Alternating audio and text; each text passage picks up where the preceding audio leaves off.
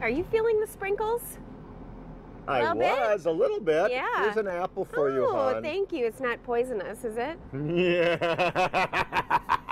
No. What's up? We're going to be at Apple Fest tomorrow. Awesome. We're doing a nice stage show at high noon. And then we're going to head on over to the Cabbage Chuck in Shiocton. We'll be there from 2 until 4, but 'tis the season for harvest. I'm going to grab some nice cabbage. I'm going to shove that in there. Now, cabbage cooks down so much, we're going to end up putting these on the grill. And I'm going to put some apples that we diced up, and I put a little apple cider vinegar on top just to hold them for a tad bit. And we're simply going to add a nice little crisp soda to them, so a little Sundrop soda.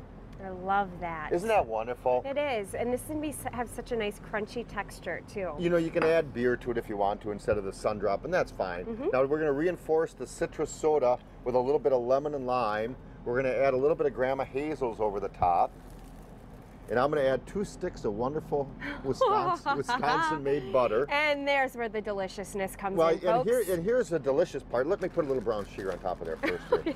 That works too. Yeah, a little brown sugar over the top. Now we've got the soda in there that's going to give us moisture. We browned up some gorgeous golden plump chicken thighs. Breasts rather. Yep. And those are all going to sit right on top of all that cabbage, all that butter, all the apples and brown sugar and seasonings. I'm going to wrap that up in foil, put it back on the grill, and we're going to bubble that away for about 1 hour. Wow. And it's just going to all melt together, and the gorgeous flavors should be delicious. I can't imagine. It's going to smell wonderful. It's such a great fall harvest. Isn't it? It really meal. is. We're going to add a little apple cider vinegar over the top just for fun to blend with that brown sugar. And I'm sorry, how long did you say we're going to be putting that in for? I think about an hour. I'm going to check to make sure I got moisture. If not, I've got another Sundrop to pour in there. Well, there's also some rain coming down as we speak, so that might help you out too. I can use that. I'll just open up the hood.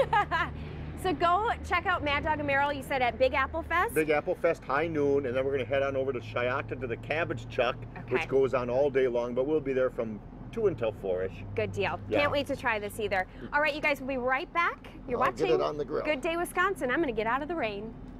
Yeah.